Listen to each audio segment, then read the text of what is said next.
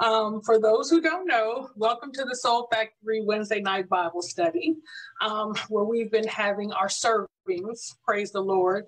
And I'm thankful to be able to come and share God's word with you tonight. And I really, really miss you all. I'm telling you I do. I'm telling you I do. The Zoom thing has been a blessing, but in the same token, it's getting a little bit bittersweet. But prayerfully, one day we'll all be in each other's presence again. But in the meantime, in between time, as my mother would say, we're going to keep moving on. So first, I want to let's all come under prayer. We've all had a busy day, and I want to make sure that we're on one accord. Father God, in the name of Jesus, God, I thank you, Father God, for today, God. I thank you, Father God, for your word, God.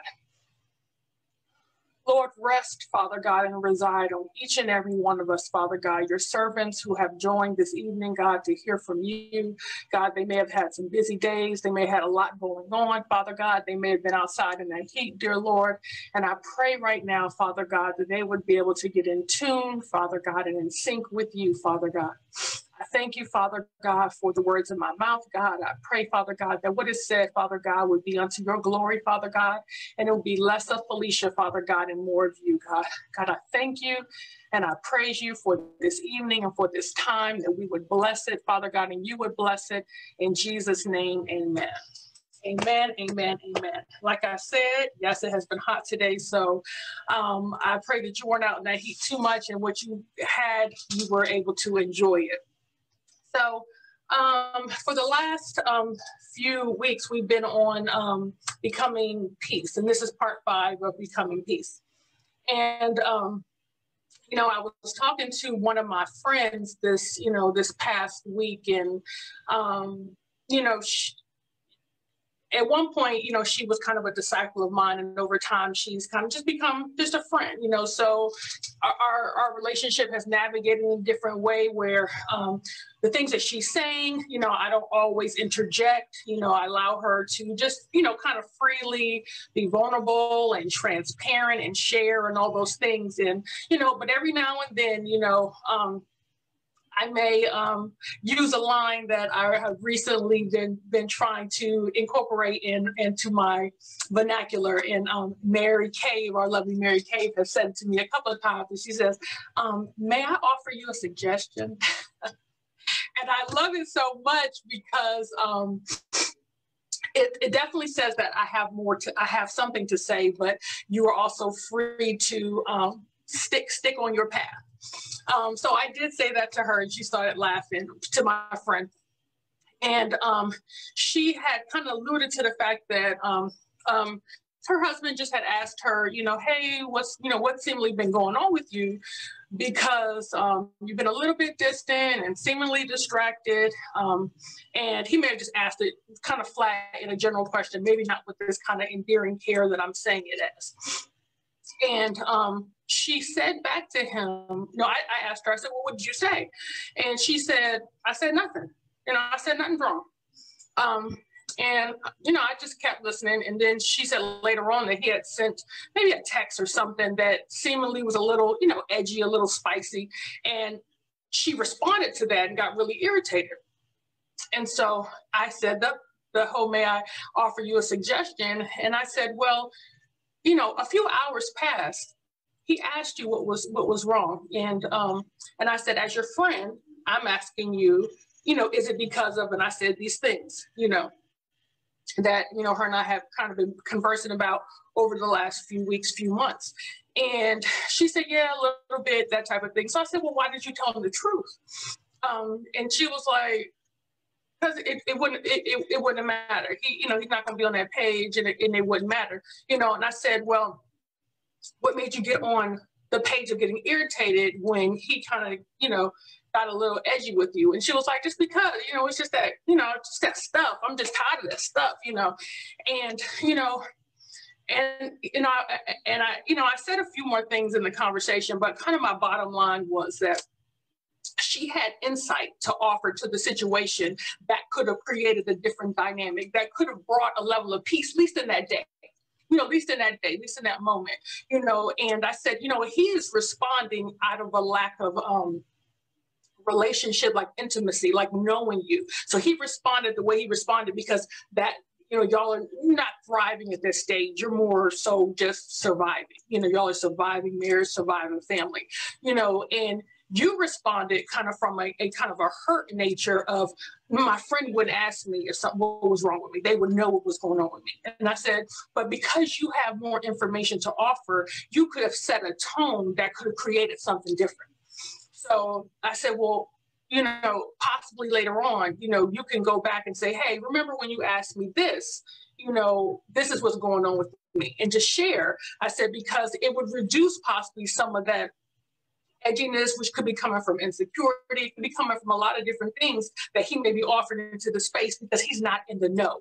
And you were in the know. You have the bigger picture. She said, okay, we moved on, talked about something else. The next day, a few days later, I said, hey, did you ever follow back up with that situation? What happened? And she said, no, I didn't say anything. We just started watching TV and moved on. So that brought me back to this kind of becoming peace type of situation. And I said, Lord, and so, Lord directed me to some scriptures in Jeremiah, which I'm going to use today, for, some of our object lessons and kind of some of the things that we go through when he's asking of us to do certain things and possibly our outcomes could be different. We could set things on a different course, on a different path. We can reset some things. We can do some things different in our space. But seemingly we are resistant to it. We're resistant to it. So can you put up my first slide? It's coming from Jeremiah 25. And, it says, there's something on my screen that I am going to move really quick to make sure. Okay, it says, for these 23 years from the 13th year of Josiah, the son of Amon, king of Judah, even to this day, the word of the Lord has come to me, and I have spoken to you over and over again, but you have not listened. Although the Lord has persistently sent to you all his servants, the prophets, you have not listened or even inclined your ear to hear his message. And take it down.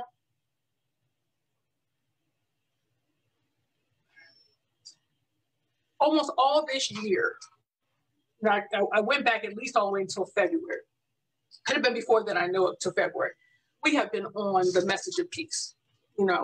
It has come in all types of ways, all types of information, and through several of God's different prophets. Jeremiah was a prophet. So this is Jeremiah saying this to the Israelites, to God's people. He's saying the word of the Lord has come to you over and over and over again. He has persistently sent his prophets, not just me.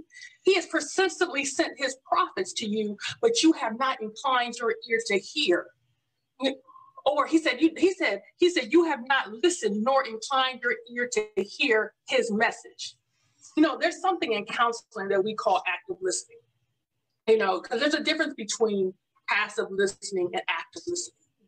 Active listening is a focused intention on the speaker, on the message, and in hearing and understanding the message, it's acting accordingly to what you hear. That's active listening. Passive listening is just an active hearing. I heard what you said, but there's nothing else attached to it beyond that kind of that audible, hearing portion of it. So, kind of in looking at, the Jeremiah scriptures and even where we are, in the Soul Factory, I have to believe that God wants us to continue on this way. But the reason why we're getting these messages about peace is not only because it's important, meaning God is like, I need you to get to the understanding of this message. I need you to get to the intent of this message. And there's some resistance in why you won't do some of the things that I'm asking of you to do. So just like my friend in that example, her and I've had several conversations about different things that could be done in her household through her in order to possibly create a different dynamic, provide more insight, put more fruit, more seed into the environment, you know, from a positive nature. But she normally, you know, won't do it. She won't go to that next level to do. And so I walk away, you know, looking at it like becoming peace is about making the adjustment. It's about accepting your reality, the reality in which you see, and making the adjustment. And sometimes that can be very difficult because sometimes people think if I accept the reality that I see, that means it's okay with me. Again, if I accept the reality I see, that means it's okay with me. And in the spirit, that's not what that means. That's not what that means at all. It just means that I'm acknowledging that this is what's going on around me. I'm acknowledging whether it's in my relationships, whether it's on my job, you know, whether it's in my home, you know, I'm acknowledging what's going, whether it's inside of me, I'm acknowledging what's going on with me. And then in me acknowledging it, my act of listening says, I'm going to have to make some adjustments. Can you go to the next slide? And we're going to be coming from Jeremiah 27, verse 2. This is, again, the Lord speaking through Jeremiah. It says, thus says the Lord to me, make for yourself bonds and yokes and put them on your neck. And send word to the king of Edom, to the king of Moab, to the king of the sons of Ammon, to the king of Tyre, and to the king of Sidon by the messengers who come to Jerusalem, to Zedekiah, king of Judah. Command them to go to their masters, saying, thus says the Lord of hosts, the God of Israel, you shall say this to your masters. Okay, so take it down for a minute. I want to kind of bring some insight. You know, the people of Israel were going to go into captivity. They were going to go. The Lord was saying, hey, you're going to go. You're going to go into captivity, and Babylon is going to be your new master. And they were resistant to this understanding. So Jeremiah is saying, because you hadn't inclined your ear to hear the message, there had not been no change. There had not been no switch up. You know, the Lord is saying this is what's going to happen. So in that first part of scripture, he said, make for yourself bonds and yokes and put them on your neck. He said, now I want you to yoke yourself to the understanding of this, to what's going to happen. To yoke yourself in something is to attach yourself to something, to put a weight on you so that something is attached to you. So he's saying, make a yoke. It's almost like he's saying, make a yoke that you're going to go into exile. You're going to go into captivity. And it's like if someone said, hey, put a tracker or an ankle bracelet around you because you about to be locked in. You about to be locked down. You're not going anywhere. No, so he's saying you're going to have to yoke yourself to this situation, you know. And in that, we have to get to the understanding that some of these situations are the permissible place. They're the place that God has said you are going to be attached to this situation. You are going to be attached to this situation. Can you put the slide back up? Let's go back to verse 4. He's saying, command them to go to their masters, saying, thus says the Lord of hosts, the God of Israel. You shall say this to your masters. I have made the earth, the men and the animals that are on the face of the earth. By my great power and by my outstretched arm, I will give it to whomever pleases me. This is God saying this. I have made the earth. Put it back up real quick. I have made the earth, the men, and the animals. He said, I've made everything. I've made you, I've made earth, I've made the men, I've made the animals, everything on the face of this earth. And by my great power and by my outstretched hand, I will give it and do with it what I please. Now you can take it down. The Lord is saying, I will permit whatever situation in your life to occur for my purpose. I've made you. I will permit whatever situation in your life for my purpose. And sometimes that's difficult for us to hear because there's certain situations that they seem so beyond us. that we don't want to believe that God knows that we're here, that he knows that we're in this space, that he's okay with us being in this space. But he's saying, I need you to bind yourself, yoke yourself, bond yourself to the understanding that you are in this situation. This is your reality. This is your reality. I need you to bind yourself to that, which is the issue with my friend that I was just talking about. She does not want to accept the fact that this is the state of her relationship. This is the state of her home, that she doesn't like the place she's in. So when asked to become peace, to do something different, to inject some light in the situation, she's resistant because she wants to separate herself from the situation. She doesn't want to bind herself to it. She doesn't want to give herself to it. She doesn't want to be attached to it. So it's easier for her to disconnect, even though she's in the situation, even though it's not ideal and it's not what she wants. It's easier for her to disconnect from it than to attach herself to it in hopes that something that she could do would make the situation better. And honestly, I understand. So I'm not coming from a place of lack of understanding. I do, because sometimes we've been in some of these situations for so long that we have done some of these things. We have tried to show up differently, to be kind, to submit ourselves to the situation so that, we can see something different.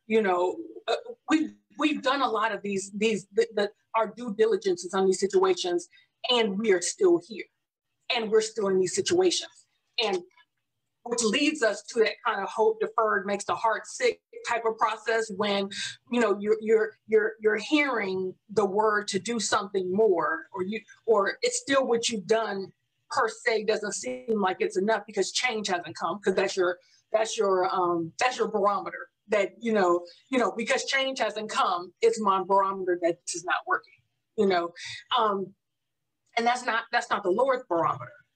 Just because your situation hasn't changed doesn't mean that he's not in it. Does not mean that he's not led you to that process for the reasons why he's led you there to get what he wants from you and from the situation. So, I want us to continue to keep in mind that there is that permissible place. And when we have set ourselves on the path of resistance, then we are either stopped in the process, or we are away. We are away from the process that God has. Is leading us further away from what he has, because there's somewhere he's trying to take us. There's something that he's trying to do. In this situation with the Israelites, he was saying, y'all are going to go into captivity. So get your mind right. Get your mind right and bind yourself to that situation. And because I'm God, I'm going to allow the situation to occur so that it's me. And I'm with you. That's why I'm telling you. Matter of fact, he told them in advance. Isn't that a loving God? A loving God is going to tell you that something is going to occur to you in advance and tell you to get your mind right, to tell you to see reality for what it is. Don't be resistant, because this is happening. But even in that, I'm still your God. That's the type of God that we serve. So, I was listening to a conversation my son and my husband were having. Maybe even a week ago. It was pretty recently. And my son came home from work early.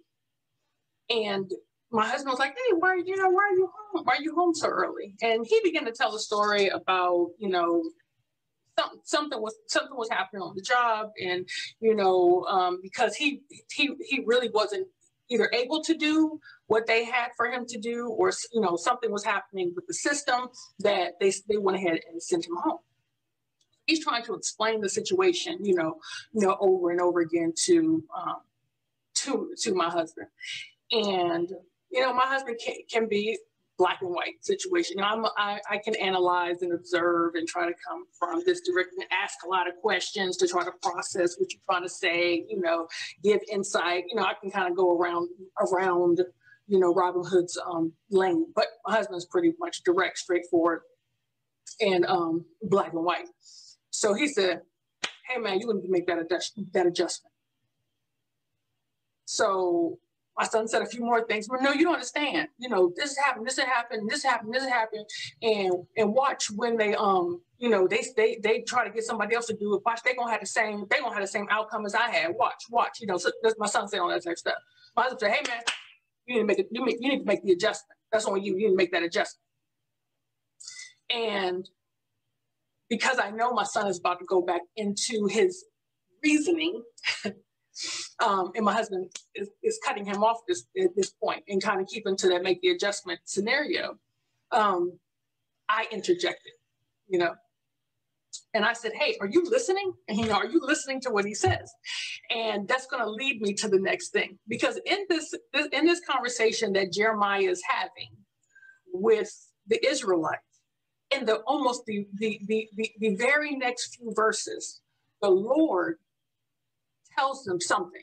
And I want you to go back up to the next slide.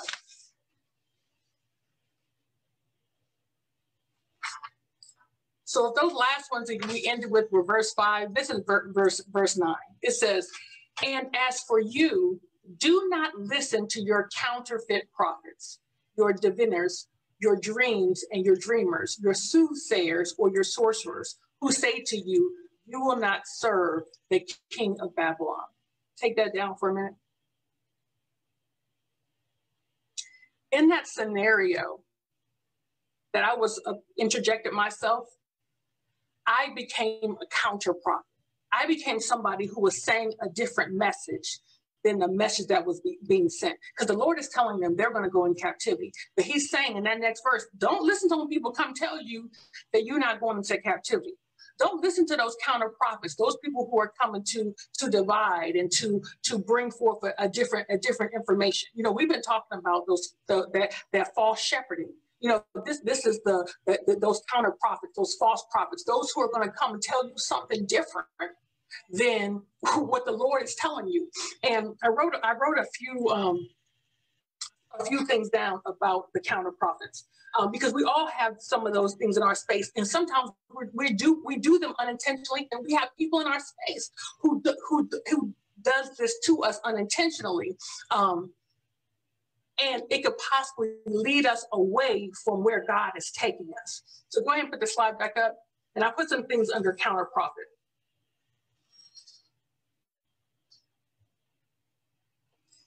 It says counter prophets can be those people by word or action separate you from the word, the shepherding message of the Lord. So this could be something that they're saying or doing that is going to shepherd you away from what God has told you. Typically, they may create alternative scenarios where you win by your own hands. And it says they can be well-meaning persons who are resistant to your discomfort and provide you theirs, meaning their comfort. Take it down. And the reason why the Lord is saying, hey, don't listen to those false prophets. Don't listen to those people in your space telling you, girl, you ain't got to deal with that. Man, for real, she doing all that. You could be a young person listening to me. You ain't got to listen to your parents. They don't understand. They don't know. They don't know what's up. They don't know what time it is. They don't know what's going on out here. You know, there's always these other messages that are going on at the same time that the word of the Lord is trying to get to you.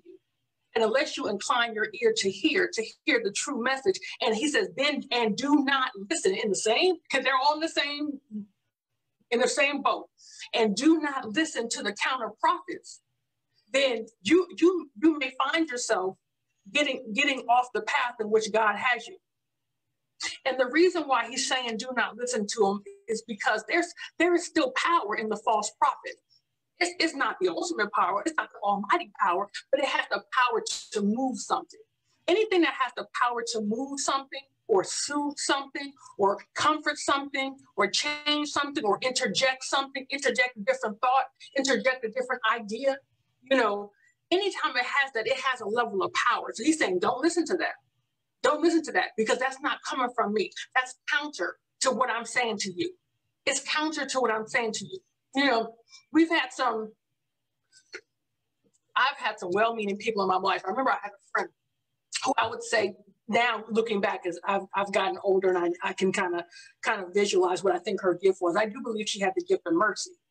And anytime that I was going through back in the day, like especially in my marriage when I was young, and you really kind of, ride it out in those kind of those early parts of your relationship and your marriage, and you have small kids and that type of thing, anytime that I would kind of create the story, the dynamic about what was going on in my home, and typically in those days, in my mind, it was my husband's fault and it was not mine. Okay, he doing this, he doing that. I can't believe this. I can't like he acting like this in the house, this and that. He's a poor example for the kids. He doing this, he doing that. So it was always that type of stuff. And she was so caring to me. She was so affirming to me. She understood me. And she would constantly attempt to comfort me in certain kind of ways, which is why I gravitated to sharing my story, to giving her this information, because she was making me feel good about how I was viewing and seeing and responding to what was happening in my home. And I like that in that scripture, it said, even though this is not what it means, he says, watch out for those soothsayers. SOOTHSAYERS. It makes you feel like, these people are soothing you, they're comforting you. And to a degree, they are. They're comforting your ego, they're comforting your flesh, they are comforting your fears. You ain't got to go through that. Even Peter did to Jesus, Lord, not you. Lord, not you. You're not going to be crucified. Jesus already knew that he was going to be crucified. He already knew he was the Messiah. But there was a counter message in his space that was telling him, and that was trying to soothe him. And it was being counterproductive to what the Lord was telling him, that, Lord, not you. And he had to say, oh, get behind me. You mean no good to me. You mean no good to me. You don't have the things of God in mind. And I have another friend, and she always says, no, I didn't talk to you about that. I talked to you about my single friend. I talked to my single friends because they understand. and I say, do they understand, or do they say what you want to hear? That's the difference. Because I got the things, when I say this to you, I got the things of God in mind. I don't know what they have in mind, but they may be tickling your ear and saying things to you that are sending a counter message to what God has for you. And in that scripture, God is saying, be careful. Don't listen to these people. Even those people, like I said, who are well-meaning. You may have people in your cell group. This young lady of mercy was in my cell group who had the gift of mercy. And well-meaning people who want to comfort you. They want you to know that they're there for you. But even in that, sometimes that you have to be able to say, you know what? Let me tell you what God told me. So you have insight into what God told me. So even when I get weak, even when I don't want to hear it, even when I feel like the situation has gotten away from me and it's become harder for me to bear under, when I don't want to utilize the messaging of peace, and I don't want to do the right that I know to do, tell me what the message of God was to me. That's someone being your friend. That is somebody who is deciding that they are a brother and sister in Christ to you, because they're not going to tell you what you want to hear. They're going to ride with you, but they're going to ride with you and saying, almost like the Lord said, I'll never leave you nor forsake you. Don't mean you ain't going to go through some stuff, but I'm going to be right here for you. That's what a friend is going to do. A friend that has got the things of God in mind. So obviously, the Lord knew that, because that's what he said to the Israelites. He said it right in the same breath that he was telling them, this is what's going to happen to you. Don't listen to these people who are going to tell you that's not happening. Don't listen to them, because I promise you, it is not going to lead you closer to me. So in that, can you put up the next slide? The next slide says, for they prophesy a lie to you, which will cause you to be removed from your land, and I will drive you out, and you will perish. Take that down.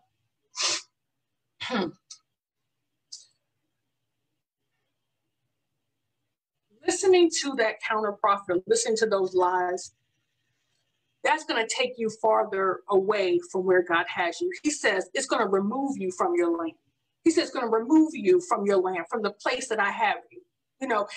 He still has you where you are. You know, you could be on a job. You know, during this COVID, I've heard so many people say, they don't care about us. After all this stuff happened, they don't care about us. They ain't do this, they ain't do that. They ain't tell us when this person came down with something. They made us come back even when it wasn't safe, you know, all this stuff. And you could be in a place, that's your land. That's the place that you are. But God is saying, don't listen to the lies, because the lies are going to get you removed from a place that I still want you there. There's still work for you to be done there. There's still work in you that I'm trying to do through you there. So you're there, and you're still there, because some of y'all are trying to get out. Some of y'all say, I got to get out of here. He's saying, you're not going to be removed from the land. But those false prophets will get you to leave prematurely. Those false prophets, those counterfeit people in your space, those counterfeit things that are going on in your mind, that will get you to leave a situation prematurely before you have gotten what the Lord intended for you to get out that situation, before he did. And that's the part that you have to be careful with. You have that. That's why these messages of peace are so important, because peace grounds you.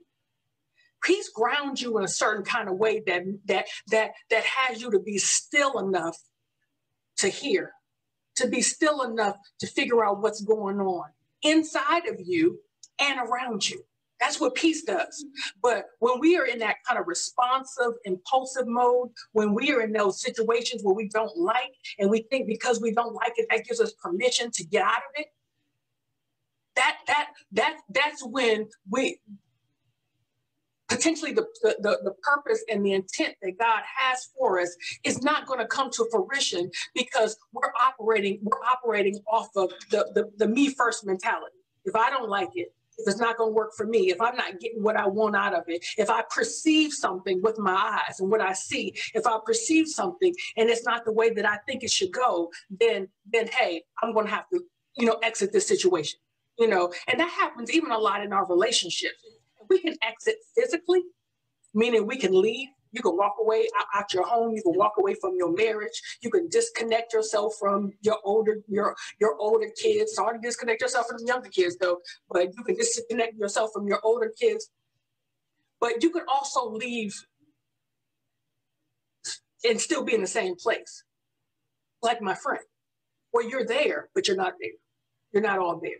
You're not giving of yourself anymore. You're not doing anything anymore. You're not creating anything that would build on the dynamic in a better way, because you've decided that you are no longer going to adjust and attach yourself to that situation, and it's something that you don't like, and so you want to be resistant to it.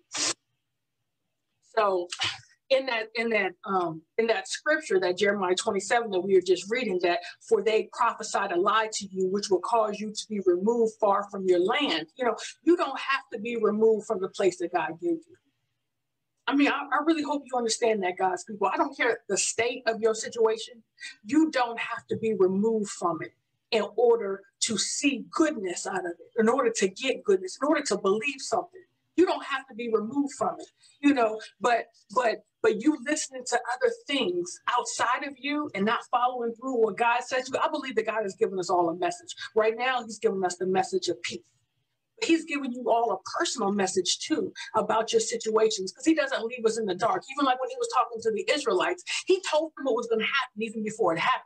So if you seek him with your whole heart, then you'll find him. So I believe that many of us have sought God, and he's given us a word for ourselves, a word for our situation. We've all been in seasons where, I know God's word for me in this situation. Sometimes it's a hard word, but even in then he may say, my grace is sufficient. My grace is sufficient for you to remain in this situation and do what I'm asking of you to do, because I believe that there's something more beyond what you see. There is something more beyond what you experience. And that's the place that he has us. Can you go to the next slide, please?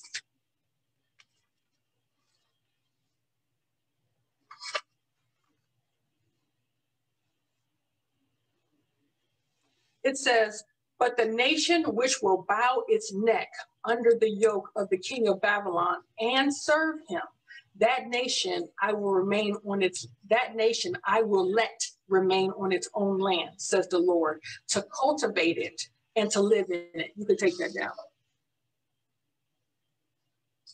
You know, becoming peace is going to require you to be a servant to that situation.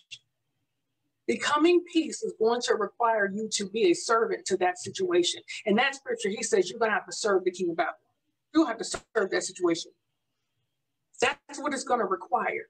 It's going to require you to be a servant. And I know that's hard to hear because most people want to say, but you don't understand. You don't understand what's happening. You don't understand what I'm experiencing. No, I don't understand. But I know that God does. And I know that if he's asking us to serve our situations, he's asking for us, he said, serve the situation so I will let you remain on your own land, says the Lord. So I want you to hear that God is saying this. He said, and then I want you to cultivate it and live in it. You know, and let me tell you why that's so important. The beauty of what he's saying is he says, I don't want you to cultivate somebody else's land. I want you to cultivate your land.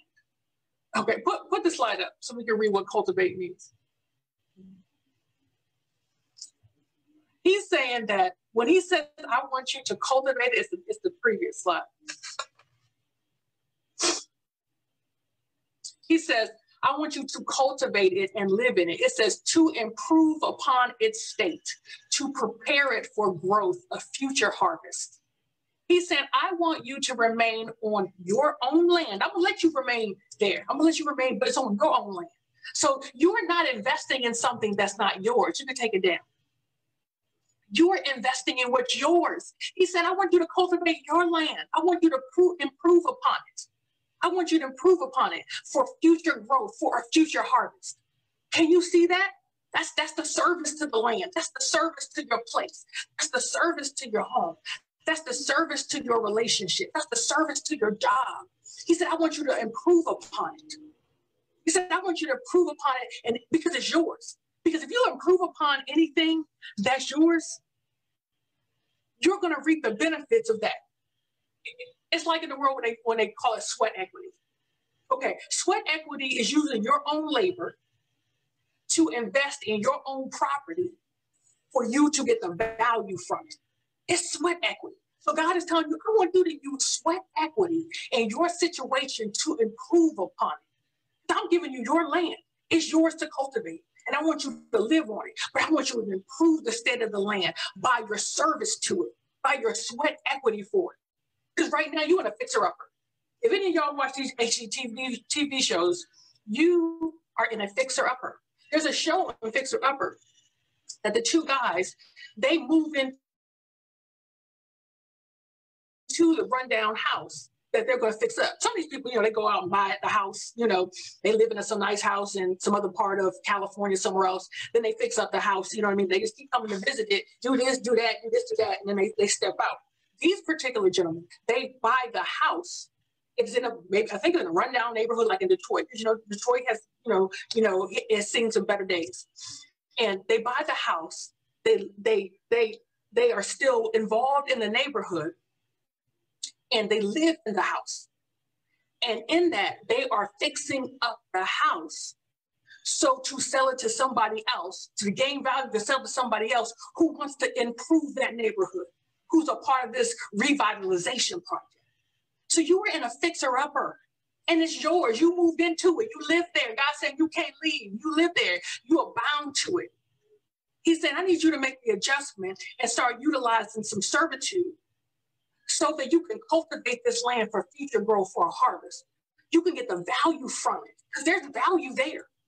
I know that there's value there. But you know what? Because sometimes we fear things so much, we fear what's going on so much that instead of us saying, okay, I'm going to submit to this process, we resist it because what we think we're going to lose in submitting to it. So move to the next slide, please.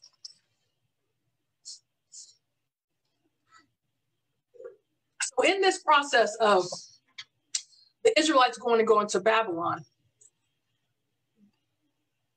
there were some articles of the Lord still in the Lord's house, meaning God has his own stuff. There's some stuff of value in his house. So this scripture says, yes, thus said the Lord of hosts, the God of Israel, concerning the articles which remain in the house of the Lord, in the house of the king of Judah and in Jerusalem. They will be carried to Babylon, and they will be there until the day that I visit them.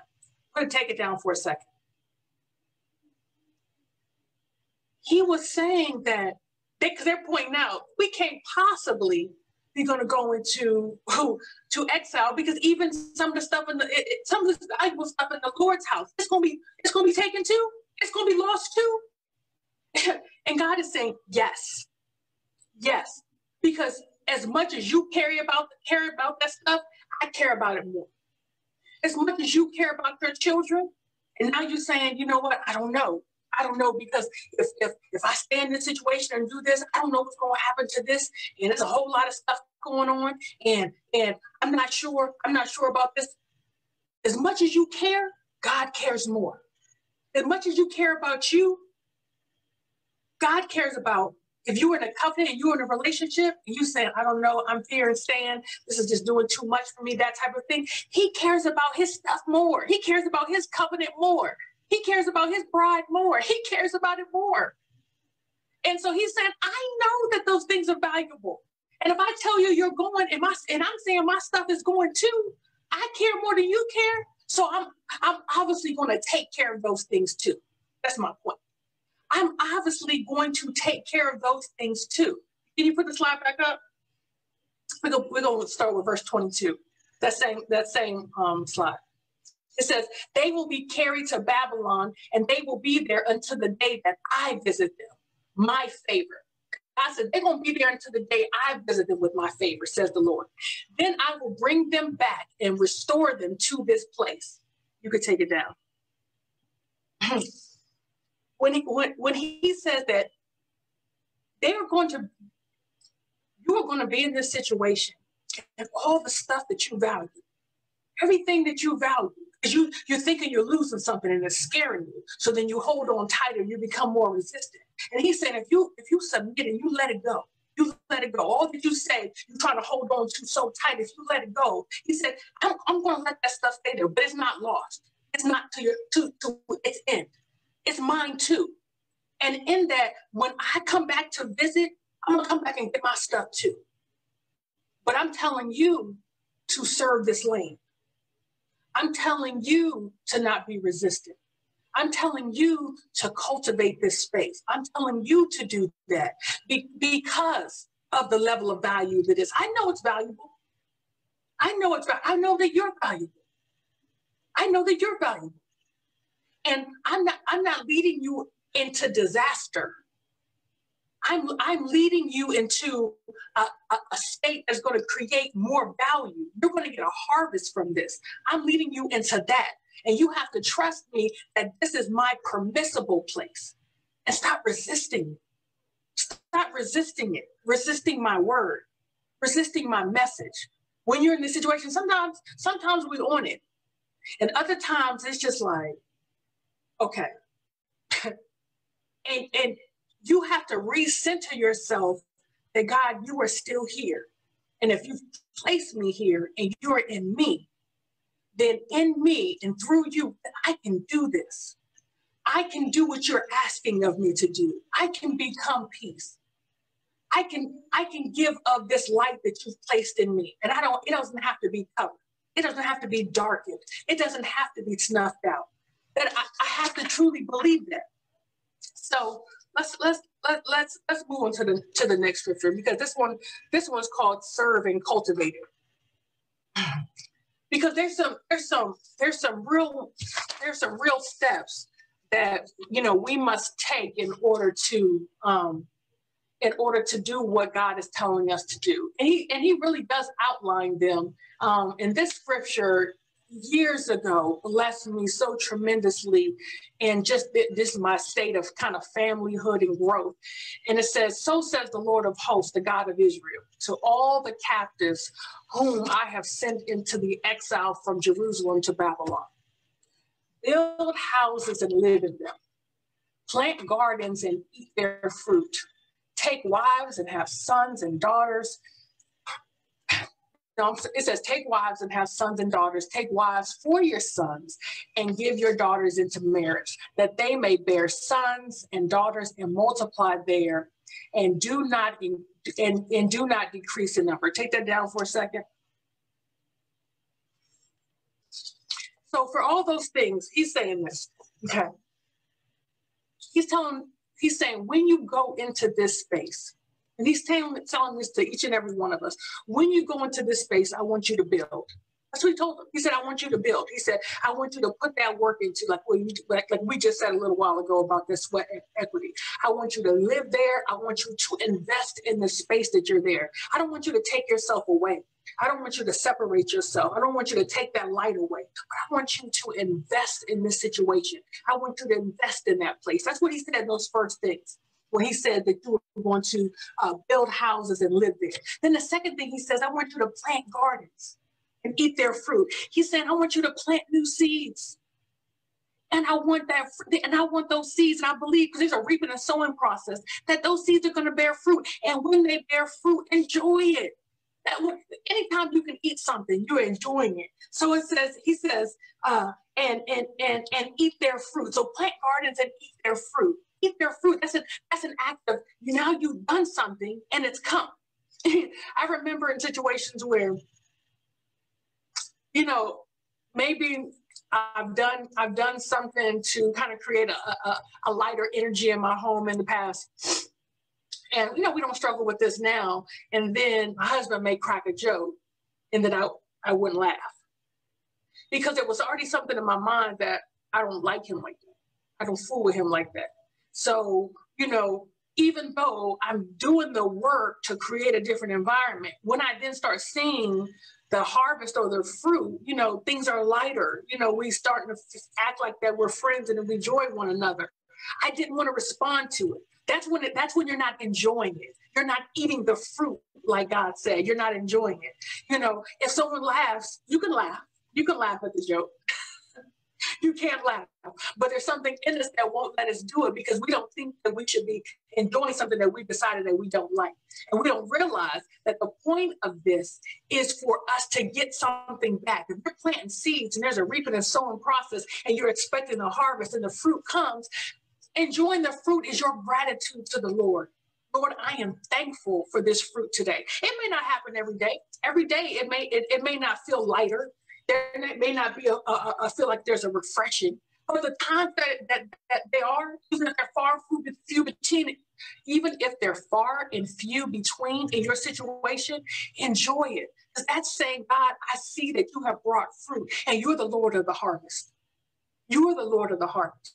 And you know what? If there was times in my situation where I said, today, God, I need to see you. I need to see some fruit. I need to see you. And those would be the times that my husband would do something that was at that stage, out of character, and I felt like it was God refreshing me, breathing new life on me, showing me that he loved me and he was with me in the situation. I could feel that. And if there's times in your life that you get to that point where you're saying, I know I keep putting these seeds in the ground and they have yet to harvest. They have yet to harvest. God, can you send me something today? Ask the Lord of the harvest to send you a refreshment today. And when he does, just turn and say, God, thank you. Thank you, Father God, for that favor. Thank you for showing me that today, because I know that means God is with me. You are with me. And then in that scripture, he was saying, that form some new connections and some new relationships just in your space, especially if you have a lot of counter prophets in your space, that you have just gotten in the habit of being able to complain more with. Them being able to soothe you and comfort you in a certain kind of way. He said, form new relationships or establish boundaries in the ones that you have, so that you can build something new in that space. Like you going into this space, it means that you're actively having to cultivate something new, create something new. And that's going to look like things that are happening in your situation and things that are happening around your situation. Because you've invited certain people and conversations and ideas into your situation. And so now you have to figure out what to do with all that. because it's going to be hard to become peace. It's going to be hard to keep setting your mind on peace when you have all these other things that are creating these counter dynamics that take you and distract you and make you turn your head, make you feel that you shouldn't have to deal with this. You don't have to be in this situation. This is not God. He would never want you to be in that situation. Well, who says? Did God say? What was his message to you? Who says? Because there are some situations where we can kick the dust of our feet and we can walk. And if God told you that, so be it. But if he told you to stay, if he told you to serve your land, if he told you to cultivate a new existence, then that's the word of the Lord for you. And in that, the only way to become peace is to make the adjustment, as my husband would say. You will have to make that adjustment so that you can do that, so that you can be on God's page. You can still continue on the path that he has you, so that he said you can cultivate that land and live in it, because I'm going to give you the fruit of it to enjoy. That's my good promise to you. Pull up the next scripture, please.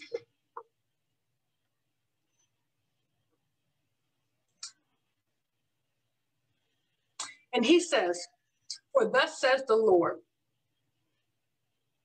It's the next one after that.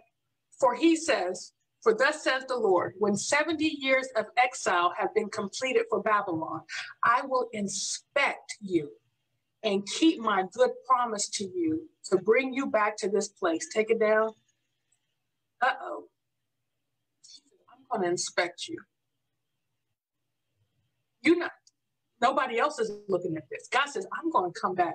After some time has passed, I'm going to come back and inspect the word, the active word, the listening to what I say, and the activation of the message. I'm going to come back and inspect that. And he says, when I inspect it, he said, I will visit and inspect you, and then I will keep my good promise to you, bring you back to this place. So there will be some time that's going to pass. Be patient. Wait on the Lord. Wait on the Lord. But he says, I'm going to come and I'm going to inspect the work. I'm going to inspect the land. I'm going to inspect the value that you have inserted into this space, because now you're looking at it like this isn't desolate. This isn't something that God can't resurrect, but I'm going to have to do something to bring new life to it. And that's going to have to begin with me. I'm not saying he didn't give a message to somebody else in your home or on your job, even with your employer. I'm not saying that he didn't say that. But what I am saying is that there's going to be a part that he's going to inspect that's just personal to you. That's just personal to you. Can you go back to the previous slide? Not this one, but the previous one.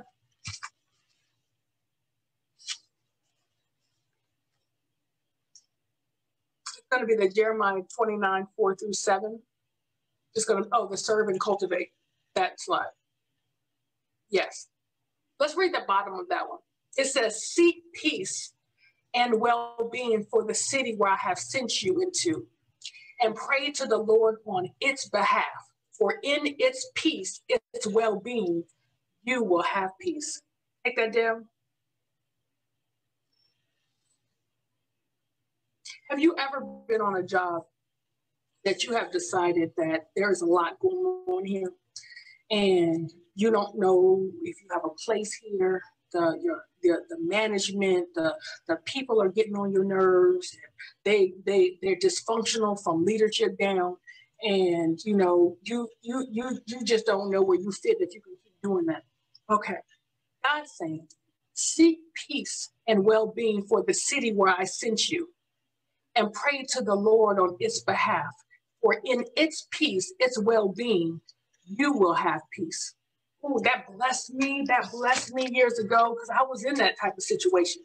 And when I began to pray for the institution, pray for the leaders, pray for the managers, when I began to insert myself to cultivate that land that I was in and seek its peace, its well-being, because God says, if it prospers, you're going to prosper. If it prospers, you're going to prosper. So I want you to pray for it. I want you to pray for that person who's despitefully using you. I want you to pray for that organization. I want you to pray for these situations, because in its well-being, you're going to find peace. You're going to find peace. I remember I used to have this manager, and she was so head smart. But every head smart person may not need to be a manager of people. That's the only way I can say that. And she would frustrate me to no end, you know, because I could see and observe, you don't know how to govern yourself with people. No matter what knowledge you got, you're not going to get what you want out of me or anybody else because of how you showing up, you know.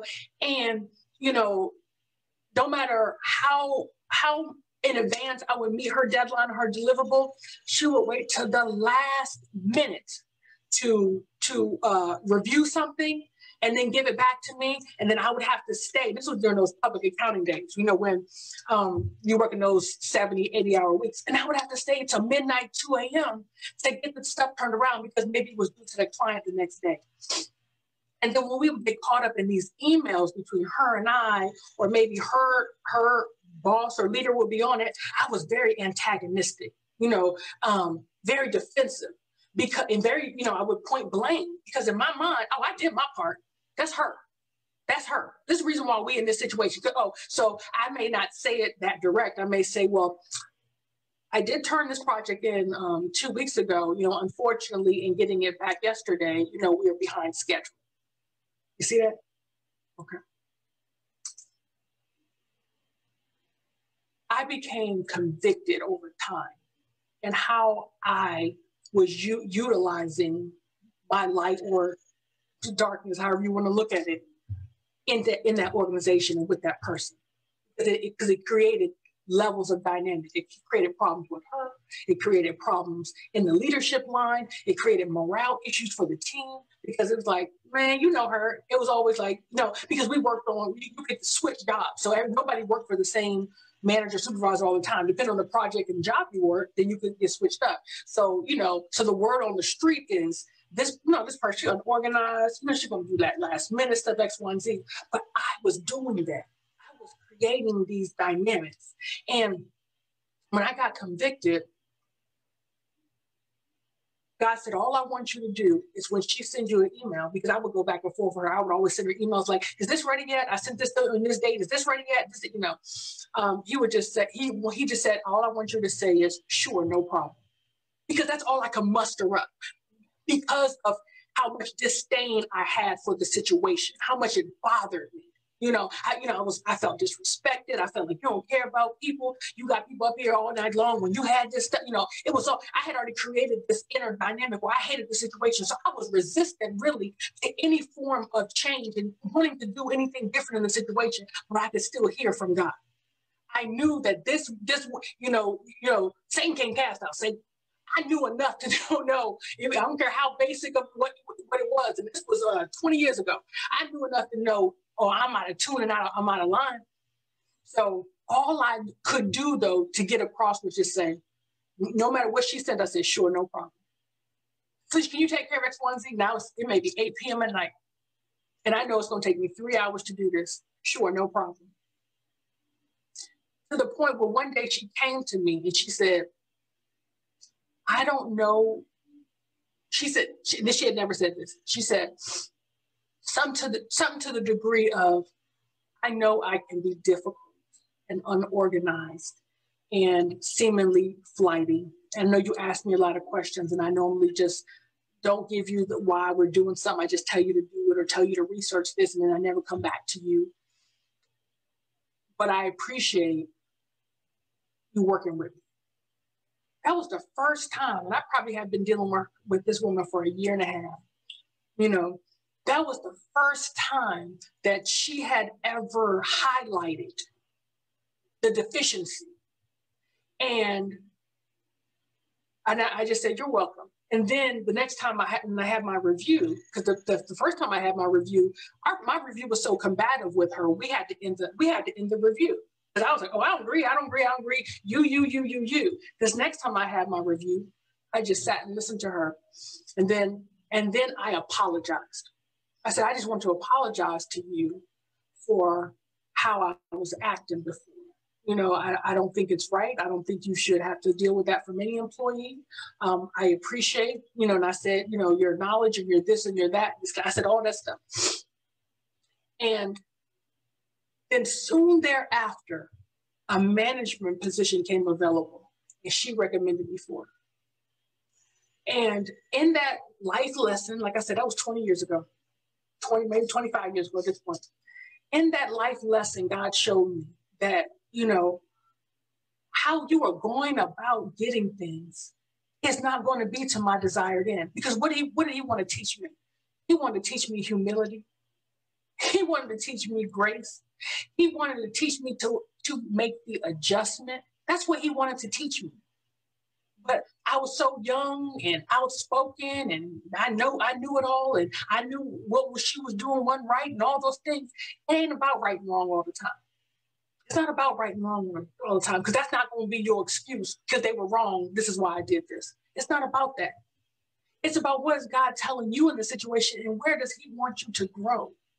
How does he want to be able to show up differently in that space through you in order to get you to your desired end, in order for you to cultivate that land and get some value from it?